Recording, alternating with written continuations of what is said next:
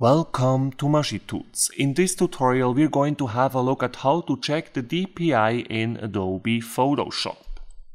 First of all, let's suppose you already have an image or photo opened up in Photoshop. Then here's how you can check the DPI. Simply click on Image in the main menu on top and then select Image Size. Now have a look for resolution, and what you see here under resolution is nothing else than the DPI of your image. 300 is actually the standard value as far as high quality printing goes. So whenever you give something to print, you should make sure that the resolution is set at least to 300 DPI.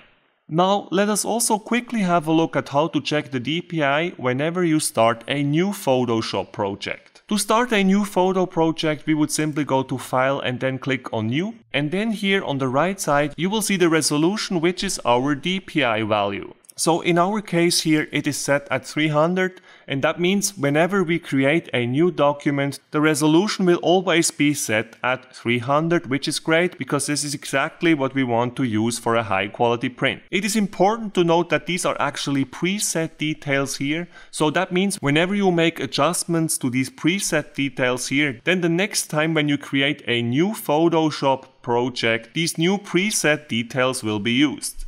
So let's suppose I change the resolution now here to 150 and then I click on Create. And now I'm going to create yet another Photoshop project by clicking again here on File and then on New. And you will then see that our preset details now say 150 for our resolution, which is our DPI. And again, for most purposes, it makes sense to keep the resolution here at 300 because that's the actual standard, at least as far as high quality printing goes. And that's it, guys. This is how you check the DPI in Adobe Photoshop. Now I would like to wish all of you a great day and hopefully see you soon. Bye!